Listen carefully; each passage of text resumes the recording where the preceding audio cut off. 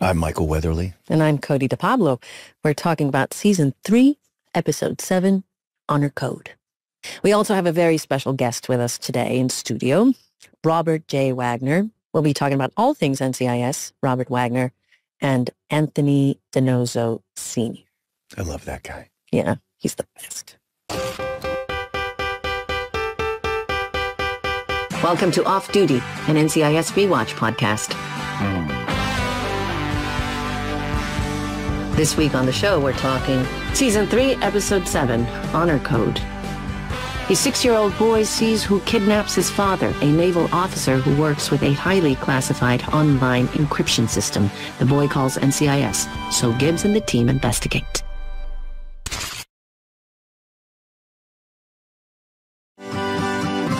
This episode's release was November 1st, 2005. 2005 was such a great year. I love this thing that we do where we talk about extraneous phenomena from the day this episode first aired. Hit me with your crazy information. Champion racehorse Best Mate suffered a heart attack and died while racing in front of a live television audience. That is crazy. By the way, I grew up with a family that had racehorses, and they did all that stuff. I wasn't a part of it, so that's why it's so foreign to me because it happened in South America. And I'm sure there was a racehorse named Ziva, but I know that there was a racehorse that won a significant amount of races called DiNozzo. Really? Yeah. You're very proud of that. Google it. Googleable. It's Googleable. Go to the next thing, and I'm going to look up DiNozzo. Films Jarhead and Chicken Little had their theatrical release. Chicken Little was such a cute little movie. I love that that's the one you go for. Of course. The discovery of 2 additional moons of Pluto is announced. Ooh, that would be amazing. I wonder what that means astrologically. And the album Greatest Hits is released, a collection of Blink-182's greatest singles. Michael, what's your favorite Blink-182 track? The album is Enema of the State, and the song is What's My Age Again? Okay. Listen to it. Read the lyrics, and you will know that that was probably Anthony DiNozzo's favorite song, too. So just so you know, Gibbs befriends a young boy after his father, a lieutenant commander, is kidnapped. The lieutenant commander has been working on a classified project and is the one with a set of encryption codes, which could pose a serious threat to national security if leaked. Although the evidence gathered suggests the lieutenant commander was part of a scheme, Gibbs's famous gut says otherwise. Meanwhile, the team takes turns babysitting a 6-year-old boy. Because I have a problem sometimes separating Mark and Gibbs, and they're totally different people. I know that. But they're both, to me, very much father figures. The thing that people don't know is that Mark is actually really good with kids. Remember, like all the kids would come in and he would always take them and he would always kind of take them under his wing. There'd always be like a knife that he would take out and he'd be like, look at this. And he'd always keep them like very interested. This is a loaded weapon. You want to, no, here's a knife. But hey, he was always have you ever had bourbon? No, he was always really sweet to kids. I was always like an observation that I made. Like he was a caretaker, especially of the little ones. And I do think that maybe that trickled into the character of Gibbs. And Gibbs was very protective, of course, because he lost his little girl.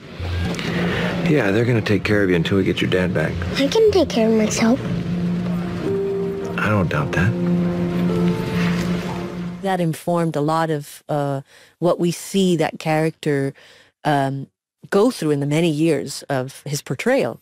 You know, like the protection of the little people is a big deal. Protection of little people from Gibbs. And unlike the sort of space you're coming from, I saw Mark and Gibbs as 2 entirely different species of human. Like I saw them, and because what I saw from Mark Harmon when he was working with child actors was a deep concern for the child actor. But you understand why, Yeah. and he had a moment, and I'm sure he would talk about it if he were here, but where he was doing a movie when he was, before NCIS, obviously, and he was working with a child actor, and Mark apparently had this very intense scene with this kid who had to have a breakdown, and he saw this director sort of save the last take for this little kid, and he wanted a very honest reaction. He wanted the little kid to kind of break down.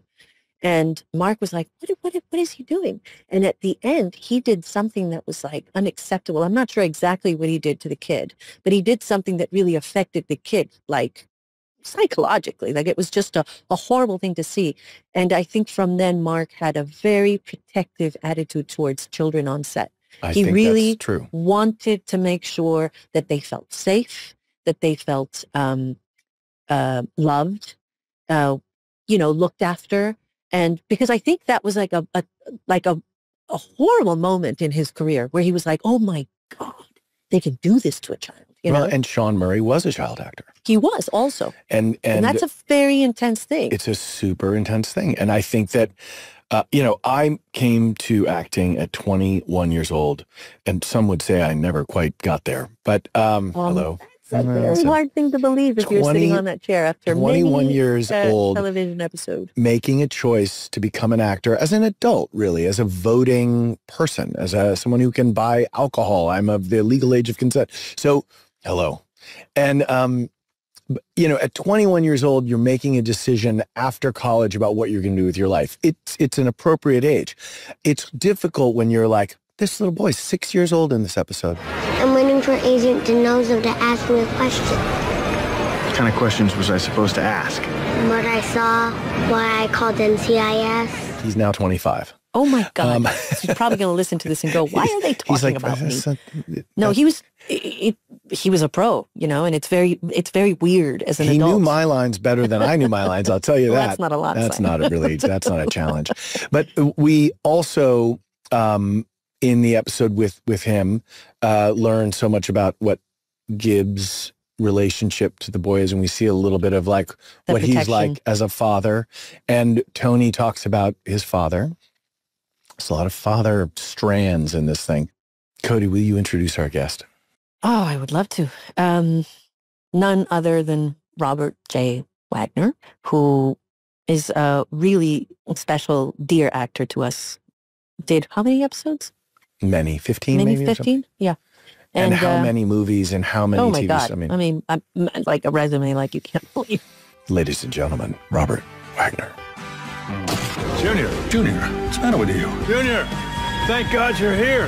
DiNozzo, it's for me. You finally get to meet the real Tony DiNozzo. They've got the best ribeye in town. I don't like to advertise my failures. What's the fuss? I had a few drinks last night. Maybe too many. That's all I'm guilty of. Did you slip me a roofie? Do something with this, Junior.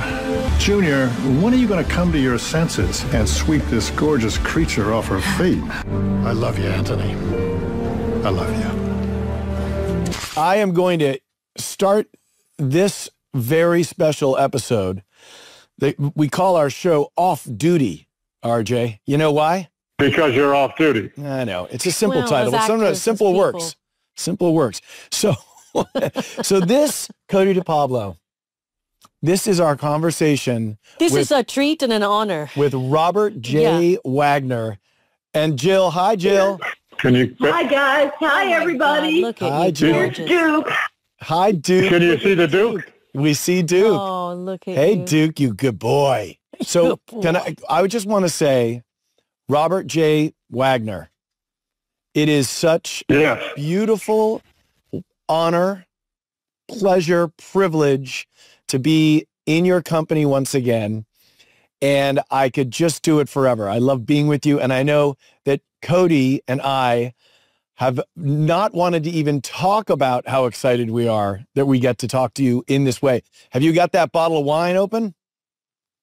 No, I'm still saving that for when you come up. I'm so happy to be with you. This is a very a wonderful thing to do.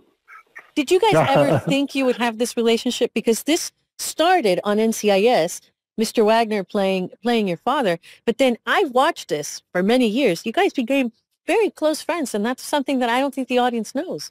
We became friends, but there's a core mystery between me and RJ that persists. From the very first time we met and worked together until today, we are still asking the same question. Do you know what that question is, RJ? Yes. Are you doing me? Or am I doing you? You're right, though, Cody. You know, we have become very, very close and very good friends. And I love Michael, and I love his family, and it's been a tremendous thing in my life to be involved with him. I love him dearly. But why do you think that is? Why do you think this kind of thing started between you guys? What was the synergy? It was Michael's idea to have me be on the show. Oh, I didn't know that. To be his father. And well, I hate to say, George Hamilton wasn't available. Please, hello, Michael. Don't, hello? Please. Hello. I love doing the show, and I love being with you both. Both of you. You were great. And the chief, of course. And the chief. Well, you know, I had seen your work.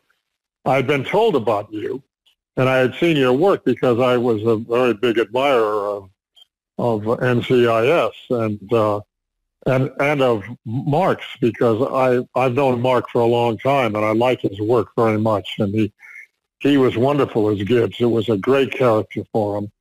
And when you had the idea of my being your father, you know, I knew about the show, and I knew about you, and several people had said so much that we look so much alike, that you look like my son, and I was very flattered with that. And we straightened that out with my mom, that you are not, in fact, my father. Yes. We got clear on that.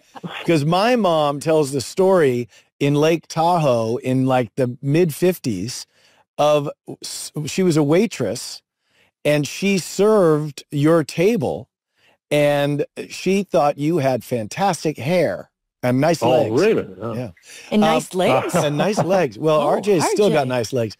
Let's not get started on the legs. So, Robert Wagner, sir, do you remember the night we met? I sent a town car for you, and I sort of screwed it up. Oh, yes. Oh, yes. And we went over to our John. friend's house, John McNamara's house. Yeah. John and Julie. Yes, that's right. And we had their son. And we had dinner. David. And young David. And we had dinner. And we got to know each other that night. And it was before we had worked together. So when we worked together, I think it might have even been the next day, certainly the next maybe Monday, we had already had this kind of celebration and meeting, and maybe a glass of wine. And so there was a relationship there already. Yeah, you were so wonderful to me, because to walk into that show was like sitting in a Rolls Royce. You know, everything, it just ran beautifully. And you were so great. And, you know, you can be a little bit nervous when you come into a situation like that. And I wish Cody had been there and have been better. I'm sorry. I apologize. I was so awful. So, by the way, I was pretty nice to you too. No, but let me. Yeah, you sure were. So I'm going to stop the NCIS memory for a second. I want to go back in the story of Robert Wagner. What was your first time on set, and your first speaking role, and the first time that you had those nerves about being on a set? Well, you know, Michael, I was the test boy at Fox, where I wanted to learn how to be, what it was like to be on a set. So it was a wonderful education for me. Do you remember any of the people you tested with that we might remember as well? Well, Joan Collins, I remember Beverly, and Joan uses the test in her show. Because we kissed each other, and there was a little problem with the lipstick and saliva and everything, and she runs that in her show. And when did you know you wanted to be an actor? Like always? Yeah, I did. I really wanted to be in the movies, and I finally got a contract to Fox. I did a screen test for them. And I was signed, you know, at that time, Cody, it was the thing to be under contract to a studio. And I had done the rounds to MGM and Columbia and Warner's, and finally this wonderful, marvelous lady called Helena Sorrell, who was the dramatic coach, she felt that I had something, and she did my test, and with that they signed me to the studio, and I was under contract to Fox for 12 years. I started at $75 a week, take home $55, and I was in the movies, and I loved it. That's how it was back then. You were making money weekly. You weren't like negotiating per movie or anything like that. You just were under contract and you got what they gave you. Yeah, 40 weeks. 40 weeks out of 52. Anyone watching this, listening to this, should press pause, go to Amazon and buy you've written several books, but Pieces of My Heart is such an extraordinary memoir and a real emotional piece of work. And I told you the story of when I was in Monte Carlo and I ran into Roger Moore, who had written a book called My Word is My Bond. And I had to tell him that you had the better title. You are sort of an American James Bond. You've always been very debonair. And it's interesting that you were in the Austin Powers series, but I think Mike Myers must have been thinking about you in It Takes a Thief and certainly a lot of other jobs that you did. Was It Takes a Thief the first broadcast contract you signed? No, for television? It Takes a Thief was, that was the first television show that I did, and I did that because I was at Universal. And, you're talking about Bond. I'm married to a Bond girl. I was gonna bring it up. How did you meet Jill, by the way? I met Jill when she was 16 years old. Oh, my Lord. I was doing a picture with Debbie Reynolds and Bing Crosby called Say One for Me, and she came on the set because she was under contract at Fox, and the Fox contract players could go and visit different sets and watch people work and hopefully learn something. And it was all open. It was very much a family thing. And that's when I met Jill. And when I met Jill's mother, I said, I met Jill on the set of Say One for Me. And she said, yes, I know, I have the pictures. And she had the pictures of when Jill and I met. And then we did a couple of films together. She was in the pilot of Heart to Heart. And a great anti-Dentite Seinfeld episode. And yes, we did the Seinfeld episode. And we've been married now for 33 years. And honestly, we look at each other and say, if anybody has ever told us we'd be married, we never had a romance until we got married. And that was a wonderful romance, and it has been a great romance. You're a lucky man. And I am a very lucky man, Cody. I am very lucky. I've been very fortunate, and we have 3 wonderful children and 2 grandchildren, and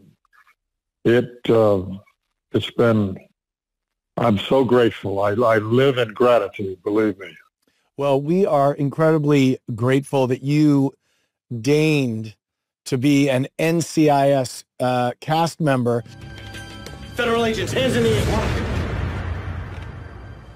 Junior, what's the matter with you? Put that thing down. Someone could get hurt. But you did, even after I left the show, I have to say, I thought maybe you were going to take my place. After you kept going back. We celebrated the 10-year anniversary together in New York. You remember? And you gave me that wonderful cape. Oh, that was I so remember great. talking to you on the phone, and I was living in New York at the time, and you told me, guess who I'm going to see today? And I said, who? Robert. And you told me you went to, what was Hermes. it? Hermes. It's an Hermes cape. Hermes. Anytime you can get somebody a blanket. That's a beautiful one, by the way. So do you remember at all, that's right. when we were shooting the first episode, I just remember that Dad, what are you doing here? Hey, guys, look who I found out in the lobby. Dad, what are you doing here? Ziva, show me some love. It became a thing. It became a thing. It became a thing. And Yeah, every Dad, time what are you you doing showed here? up, it was, Dad, what are you doing here? And it always had a different inflection. But you, being very nice about a well-oiled machine and a Rolls Royce like NCIS, but heart to heart, you know, as a kid, I really loved the adventure, the Nick and Nora intrigue, and Max, and the whole setup for Heart to Heart. Yes, sir. There's a lot of plagiarism there. Yes. Well, I don't know if you ever heard of a show called CSI, but we went NCIS. Hello? Yeah, hello. But you put your stamp on 80s television. I mean, you put your stamp on movies in the 50s and 60s and 70s, and certainly television with It Takes a Thief and Switch. And you worked with our dearly departed David McCallum on a TV show called Colditz. Yeah, David and I go back quite a ways. That was in the early 70s that we did that. Right. And then he was on my show a couple of times. He was on Heart to Heart, and he was on Switch. And I liked him a lot. He was a wonderful man, and he loved his props. Our kids were together too, you know, in England. Can you talk about the props? Because you made the mention of the props. I know the story behind this, and I think our audience would like to know about that statement. David, every actor enters their process from a certain angle. Some people, it's all about the dialogue. For some people, it's all about the hat or the hair. Some people are very concerned with their wardrobe. But David was props first. But you were the one that brought that up to Michael, right? Yes. Robert? Yeah, I mentioned it to Michael, and then Michael said, yeah, you're absolutely right. You remember? I mean, we both got into a sort of a laughing jag on that, because he loved to get props and figure out things to do and make little things. And he was the perfect choice for that part. He was the perfect choice to play the duck. You know, one of the great treats, RJ, about doing weekly television, which you did for a long time, 20 years straight, right? Yes, I would say. Every week, every new episode is a new guest star, right? You've got a new, and you know, you're looking at whoever your co-star is, like Stephanie Powers and Heart to Heart or whatever, and you guys have to wake up and go in there, but it's the guest stars that really bring a show energy, wouldn't you say? Yeah, I think they, particularly after you've been doing it a while, and it's wonderful to have. It's wonderful to have actors come in and do, you know, bring their quality to the show, and it's so helpful, and it perks you up. You know, it's like tennis. You know, you play against a good tennis player, and you play a little bit better. Do you remember Joseph Cotton being on It Takes a Thief, for instance? Yes, I do. And you brought some incredible... You were really in charge of bringing some incredible... Because of all your connections in Hollywood and how long you'd been working, you really knew a lot of people. Who would you say was the most interesting guest you've ever brought into a show? Well, on It Takes a Thief, when the thought of having Fred Astaire be my father, that was really exciting. And I had a wardrobe man who knew Fred and worked with him, and he was such a wonderful guy, called Huey McFarland. And Huey knew Fred very well, and when the thought came up, I thought, geez, you think he'll do it? Do you think I should talk to him? And he said, absolutely. He said, talk to him. And so I went to Mr. Astaire, who I loved, such a wonderful man, and I knew him over the years, and he was very, very encouraging to me when I wanted to be an actor. He was so kind to me and so wonderful. He was such a great person to me. And you did the Towering Inferno with him as well. Yeah, I did. But him being on the show on It Takes a Thief, Oh man, that was the highlight of my life, to have him at that time to be my father and for me to be his son. And he was the greatest thief in the world. And Right. he was great. I loved him. Do you I feel loved like you him. He learned was something marvelous. about that? You know, meaning like at one point you came into NCIS and you became DiNozzo's father and Michael's very good friend. Do you feel like you have to pass the baton sort of from a spiritual, emotional standpoint so you could make the next generation stronger, better, kinder, you know, all of those things as an actor? Because, you know, there are many people out there that could be lousy, you know, as people and very good actors, but not generous, you know? And I think what you're saying is this man was incredibly generous to you. He was. I am saying that, Cody. And it meant a great deal to me. It meant it so much to me. And I was very close with him. We were very close friends. And over the years. And he was a special person. I loved him. And, you know, sometimes I feel like, you know, Michael's been so wonderful to me. I don't know whether you know, when I was doing the show, we had a couple of very big scenes together. And Michael, I'll never forget it, Michael, on a Sunday, his day off, drove out. I was living in a hotel near the set, so I didn't have to drive back and forth. And I had, you know, all my energy was involved in these scenes. And he came out and rehearsed with me on Sunday, spent the whole afternoon with me from 12 o'clock till 6 rehearsing these scenes. And I'm ever grateful for that, Michael, because you made me feel so. I did not know that, and I can see that you're getting emotional, Michael. I don't get emotional. You do too. Your eyes are twinkling. It meant so much to me. It meant a great deal to me. Well, you have meant a lot to me, Michael, I love you. One of the first moments, we were loading in the elevator to do a scene. You and I, you know, what I mean by loading in the elevator is when you go back to your one, which is where you start, and then when you have to get to, you know, we would walk into the squad room from the elevator. They loaded us into the elevator and closed the door, and you rolled your shoulders back, took a couple of deep, quick hits of the air through your nose, and you just got yourself centered. And then you looked at me and you said, "Let's show him the magic." Oh. and then all of a sudden, action, ding, and those doors opened. And you taught me something about, you know, generosity. Well, you're easy. You're easy in a lot to of be ways. with. Hello? My relationship with you has meant so much to me, Michael.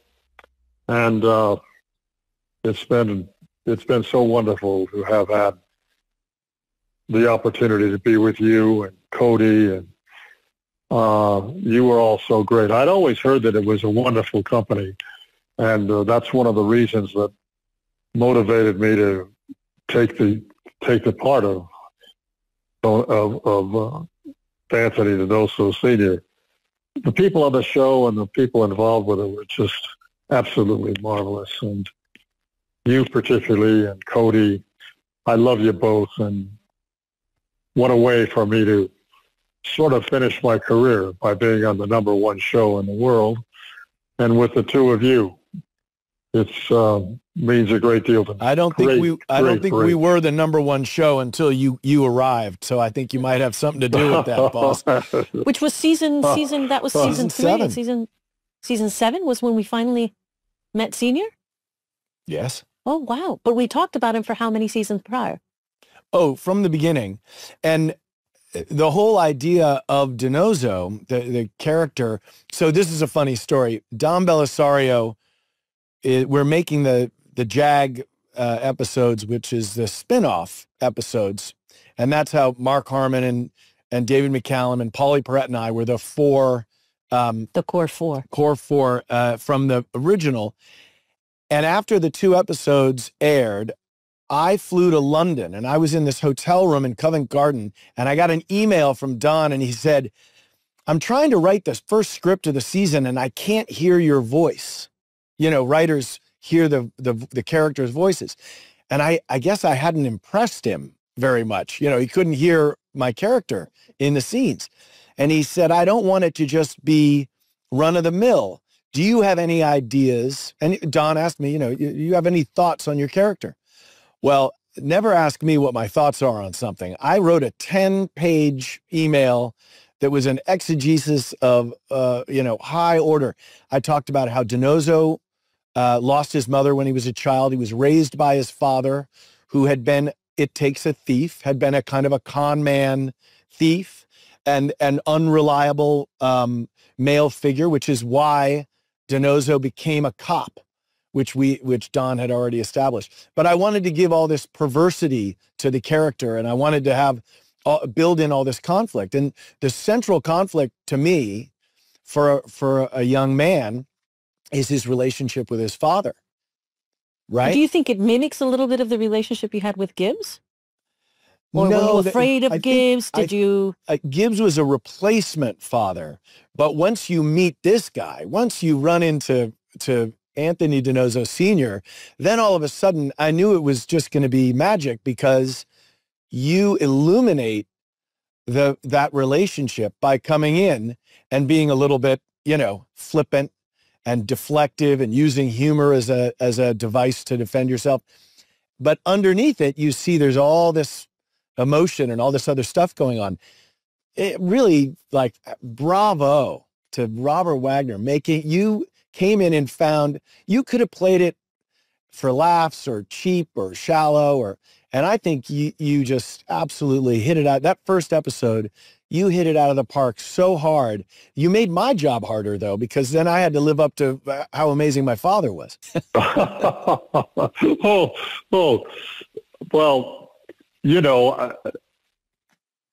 I think the basic thing, I think you as my son and I, even though we had our differences and we had there was that love. There was love there. And that was what I played. And I think that's what you played, because I felt it. Right. There wasn't, what they didn't have was trust. Right. But there was love. But there was love. True. And that's what they had to build, was the relationship, was the trust. That's very true. And I was also always jealous of your hair. Yeah? I never had that hair. Well,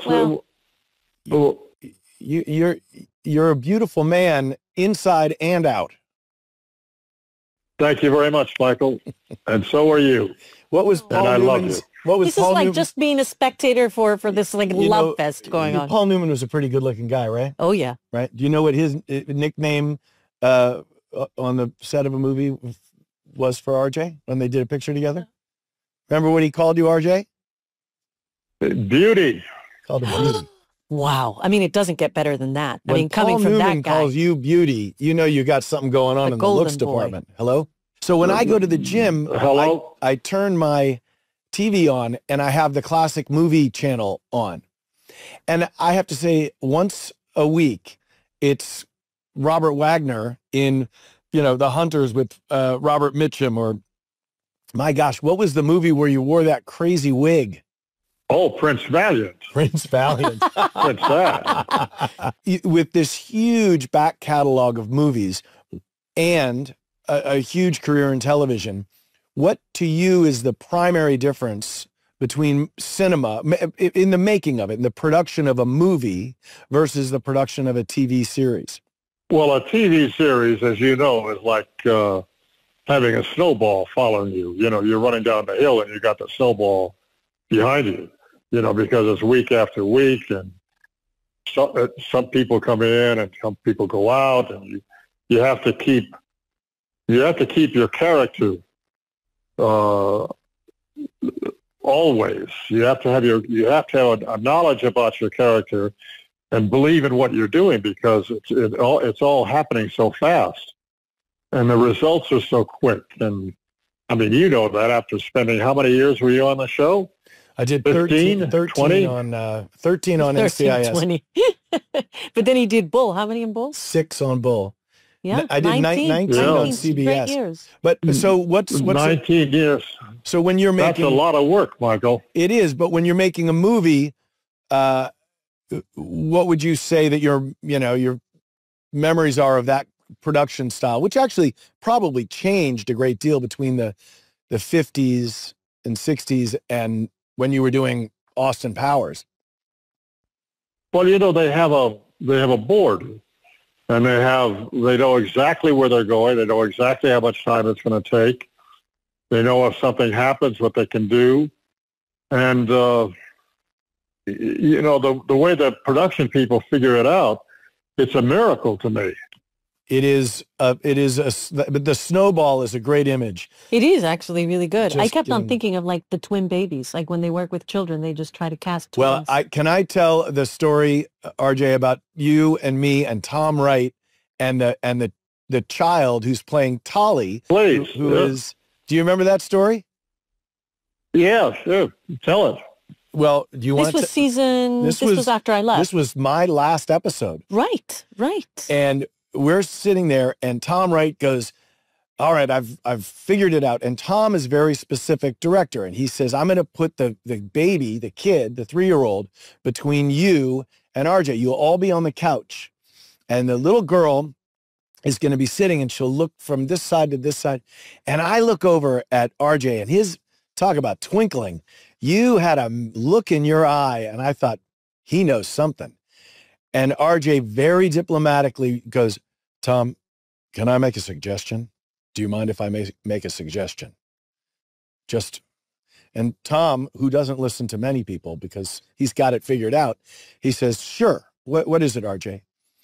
RJ goes, it's a great idea putting the kid in the middle, but that kid's never going to do the same thing twice. And you're going to find yourself in that cutting room, not being able to cut back and forth between me and Junior. What if we have the girl on the couch and me and Junior are facing her, a couple of dads looking at the girl, and then you've got all the freedom. And I watched Tom Wright go through the shot list that he prepared, all the work that he'd done, and he knew you were right. And it was the cagey veteran, Robert Wagner. Ladies and gentlemen, Robert Wagner. No, that's a brilliant movie. Do you remember that at all, or is that just so ingrained? Oh, But part of what making television is you got to be on your toes. You've always got to be thinking a little outside the box, just in case, and make sure that you're protecting not only yourself, but your other actors and, making sure that the director doesn't put himself into a problem. And you solved so many problems there. It was incredible to watch. Oh, well, that was a good day. That scene came out well, too, didn't it? This belonged to Ima, and now it's Tully's. Come here. There you go. And that little girl was so cute. Both of them. Hey, we have a daughter. I know. What's her name? Dolly. Oh, yeah. She's how old is she now? 27. No. I don't know. No, she's like 12. Dude, I keep asking all the questions. I have to let Cody ask a question. No, look, for me, it's just a treat to watch you guys because I've seen this relationship grow from day one, and it's like I'm not going to mess with perfection here. I know how much you mean to Michael, and I know how much Michael means to you. So I'm watching this kind of love go back and forth, and I'm just in awe. If I have anything to add, of course, I'll ask you. And by the way, I do have a little question. I knew there'd be one. There's. What is the best piece of advice you've ever been given in this business? And that's a big question. Big question. But you've had a long career, a mighty successful career, and you've been, you've gone through so much in life, and you remain so grateful. And to me, that's so admirable. But, one of the best things I ever heard was from Spencer Tracy, who said, involved with our business, in our business. He said, learn the lines, hit the mark, and be honest. And that meant a great deal to me, It's kind of simplified everything because that's what we're all looking for as actors.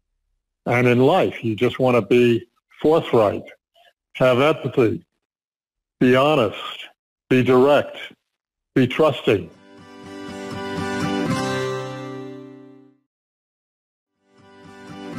RJ, when we were doing our first episode together, for the week, I think you and I were finishing right around lunchtime, right after lunch, maybe 3 o'clock.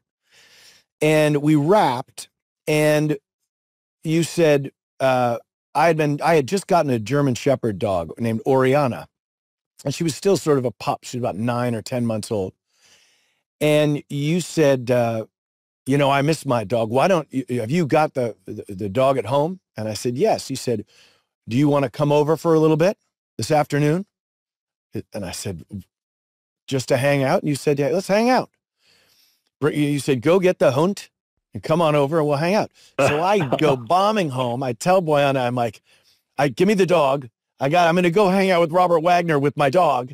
I'll, you know, and I was so excited. I jumped in my car. I drove over to your apartment, and I went into the lobby and said, the doorman said, Mr. Wagner is waiting for you. So I get in the elevator with the dog. I come up, I step off the elevator, and I see you in this beautiful red sweater down the hallway, and you give me a little wave. My dog immediately abandons me and goes up to Robert Wagner and starts licking RJ's hand. And RJ gives her the love, and Oriana's going, there, yes. So I think, oh, I've already lost my dog. It recognizes a true alpha. So then we go in, and Elizabeth, who was working for you at the time, and you had someone else there. They were just leaving the apartment. And we went in, and you poured some water into a bowl and set it down for Oriana. And she looked at you like, I love you. And then you said, all right, the dog is all set. Come with me. And you walked me into the living room where there were chairs seated across the coffee table, and a groaning coffee table with all the meat cuts and cheese and crackers and little dips. And you'd set out all this food. And there was a wine glass in front of each of us, a bottle of water and a bottle of wine. And you said, would you like a glass of wine? And I said, I think I'd like a glass of wine. So we poured the glass of wine, and you held up the glass and you said, let's tell each other the truth. And you were exactly what you were saying. Tell the truth. We're going to hang out right now. No bullshit. Oh, I would have loved being in that room. It was a good conversation. Oh, I bet it was. We were there until the sun went down. My dog sat next to RJ the whole time. I was like, well, Oriana, remember? Lost her. I had to put the leash on her to get her to come with me. But we love that dog. But we spent some time together, and it just made me remember what you were saying about telling the truth. And that's what you said. Let's Did tell you the start truth. telling the truth? Since then? With RJ, I did. So that applied. The rules only applied to RJ. Other people still got the runaround, but RJ got the truth. You know what, RJ, I have this wonderful memory of you coming onto set and talking about your grandson and how they called you No-No, remember? And I remember I was like, why do they call you No-No? And I thought, oh my God, that's so cute. That's very Italian, No-No, you know? So I was like, oh my God, is it because because maybe, are you Italian? And so I started asking you all these questions, and you said, no, it's a lot simpler than that. Can you tell us the story? Well, it comes from watching him. I'm going, no. And so he started calling me No. So you're just policing him. You just don't touch that. Nope. No. That's right. Yeah, No. Oh my God, the best. Yeah. Well, I want to express my deep love. And thank you so much for taking time to spend with us in this, from Dr. Evil's secret lair, where you have a Bond girl and a German Shepherd dog by your side. But you are a beautiful man, and I love you, sir. Well, I love the both of you.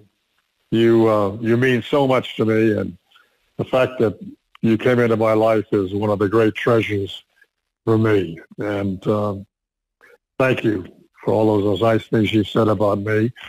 And I love you both Aw. with all my heart. I love you, Dad. Aw. It was a really beautiful conversation. I was checking I had to make sure that I stayed like on the trail because I get so emotional. But why were you getting so emotional? Well, because I think there's so much there. What a life that guy lived. Yes, but What why a does it life. affect you in the way that it affects you? Well, maybe I can feel history through him, not just, it's kind of like doing mushrooms or something. It's like he's my little psilocybin daddy because all the walls come down and like you just have oneness, Yeah. Okay, let's talk some fan questions. Okay, so All right, I'm right. very excited for the fan questions. And I don't know if you can tell, these are some pretty Robert Wagner glasses. I know. Hello. Okay, so I'm going to ask you the question here. Hi, my question is for Cody. If you had to change careers to something that is not acting, what would you choose? Probably something with real estate. Maybe, of course, the first answer would have been like a singer or something like that. Then, but if it's not in the arts, real estate or psychology. I think anything that has to do with like understanding people, where they come from, I think that's a very innate thing for me, and it's something that I'm terribly curious about. It's very different things, real estate and Very, psychology. totally. I like it. It's very good. All right, so this question is for Michael. Michael, big fan. You've spoken before about your career being at a low point before NCIS. How close were you to giving up? And do you have any advice for others in a similar situation? Very interesting question, I say with my FM podcast voice. I did reach what we call a nadir, a low point. I was, these things are all connected in terms of I was scraping the bottom of the barrel emotionally. I felt like I didn't have a lot of, in my life, I didn't have a lot of fundamental support structures that I could trust. And even though I was in a relationship before that I could have trusted, I didn't have it in me to do that. I was, and so it does come down to that word. I was not able to make sense of things, and I was not, I don't think I ever became, friggin' Daniel Day-Lewis, but I was definitely not able to act my way out of a paper bag in certain ways. And with that came trust. I was self-conscious, not trusting the process, not trusting my own inspiration and my own things. So it's that time when you're thinking, maybe I should just give it all up. But I never had that actual thought. I just kept getting more and more angry with myself that I wasn't having a breakthrough. And I more and more and more angry. And I was... What would you do when that anger would pop up? Did you get proactive about it? Or did all you get... kinds of things. I mean, I did just pour myself into DiNozzo. And that was the breakthrough moment where I never had played that loose with myself, and I never trusted myself like that. And it was, again, we've talked about it. I felt like I had a lot of support from coworkers and from scene partners. Hi, you. And I found a lot, but I still didn't have those stanchions, those really fundamental cornerstone foundations. So as I built up this house, I didn't have the bottom of it figured out. And as you get up there, it starts to wobble, sink and wobble. Yes. I don't know. Have you ever lived in a house that it turns out it wasn't built correctly, and so you had to do a lot of... Yes, I actually trusted somebody with the house, and they did a horrible job. Your and now house, I have to... right? So you know exactly what that. But isn't it funny? But isn't it funny how the universe has a plan? Because yes, at the time that was happening, I had to pay attention to other foundational things in life, yes, and that's the thing that I couldn't miss. Because it was so obvious what I was going through that I was almost being slapped with it. And I was kicking and screaming, trying to get my way out of this in the easiest way out And the universe was like, nope, you are not going to go the easy way, and you are going to learn the lesson. And the lesson is massive. Work foundationally on everything that you are. And it's intense because it kicks my ass. It's intense. It's a lifelong pursuit, but certainly if we could, we're talking to Robert Wagner about advice. If I were to dispense any advice, odious as it might be, it's never stop working on yourself. I mean, well, that's like an everyday battle, right? Every day. Got to tend that garden, Cody. On that note. Should we go to the, have you ever had a plot line on the show that you just were like, went up to the writer's office and said, not doing it? Well, not plot line, but I think we all had moments that we were like, oh, well, and it's fun. I remember thinking about this today. I went up to the writer's room and I remember sitting down, and I think it was like 3 people. And I remember getting really, getting very animated, very passionate. And at one point, well, but at one point I realized that, and this happens to me also with my husband, I use my hands a lot and I point a lot, and he just looks at my hands and I feel very self-conscious because all of a sudden I feel like I'm doing something I'm not supposed to be doing. I know, it's very cultural, and it's very much who I am. Like, I speak with my hands, I speak with my body, I speak with my face. I just, everything about me is speaking. And I remember having to say to the writer, who I could see was taking offense, stopping myself and saying, oh, you're thinking that I'm mad. This is coming across as anger.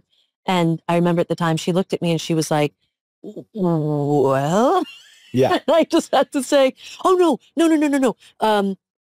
Apologies. That's not at all what I'm trying to do or say. I am very much passionate about the things I feel, and it's awful because at times I have to make apologies for my passion. Yeah, that is really interesting, and I think it's a really good point because that's how much you care. And one of the reasons NCIS, I think, connected with audiences, there's always the question of like, why was it so popular? Why is it so popular? But I think in some not so small part, it's because we cared and we poured ourselves into it. Now, I will tell you the story where there was a plot where there was a woman who worked in the armory and she died, a young woman. And she loved everybody and everybody loved her, but there was one person she didn't like, and it was DiNozzo. And so everyone's teasing DiNozzo, like, why didn't she like you? She liked everybody. And in the script, my line was, how could she not like me? As if like, because I'm DiNozzo. Right. And I went over to a writer who was on the floor and I said, I can't say this. And he was like, no, it's funny. Like, everyone likes me. How can I? I'm like, no, Tony DiNozzo doesn't within think... the context Tony DiNozzo doesn't think anyone likes him. He's terrified that somebody might not like him. This is a confirmation of his worst fear. The only question in his mind is, why didn't she like me? That's the guy. And that's his sense of humor. Yeah. That's his need for attention. That's his... Are you getting emotional again? Sure. I'm a very emotional person. Yeah.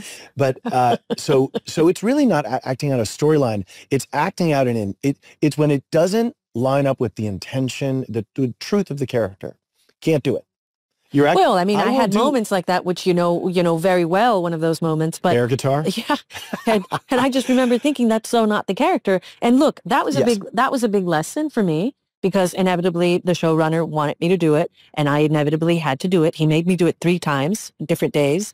And and the last time he was just like, I want you to fully commit to this. And it's the only way it's going to work. And I did. And now when I watch it, I go, okay, well, the moment works, but I kicked and screamed regarding that moment because I just didn't think it was the character. However, now looking back on it, it's not the character, but it's the moment in which she wants to experience herself in a completely different way. Right. And she's trying something on. She's trying something on. And if she's going to do it, she's going to she makes sure, remember, she looks around and she's like, is anyone going to watch me? It's the moment where she's like, is anyone seeing this? Is anyone going to am I going to betray myself? So you found a way to do the truth in something that it was... looked at straight on was not true. Fundamentally not at all the character. But, and a lot of things do happen like that. Well, isn't that true? It is. Yeah. Boy, maybe. Oh, Lord. Maybe this thing's well, maybe we should call RJ all the time. I feel very connected right now. My God. Do we want to talk about a Gibbs rule? Will you do that? Yeah, go ahead. No, you do it. Okay. So Gibbs rule of the day, number 14. Do you know that one? Push the button, just don't push it all the way. No, but something like it. Bend the line, don't break it. Bend the line, Oh. don't break it. Oh, suck it. Oh, wait a minute. What? We'll edit that part out. I don't even know Oh, what who you were knows? doing there. Who knows else? I don't know. Cody, where can I watch NCIS? You can watch NCIS on Paramount Plus and CBS. Next week on Off Duty, Tony and Ziva are where, Michael? We're in a fancy hotel. What are we doing? We're on a date. What do we do? Well, that escalated fast. What do we do? We're kissing. Okay, we're kissing, yes, I remember and that. It gets steamy and it's very, very sexy. So don't go anywhere, folks. This is a milestone TIVA episode. Mm-hmm. I'm very excited about it. I mean, this off-duty thing is working out. It's season 3, episode 8, Undercovers. Foo.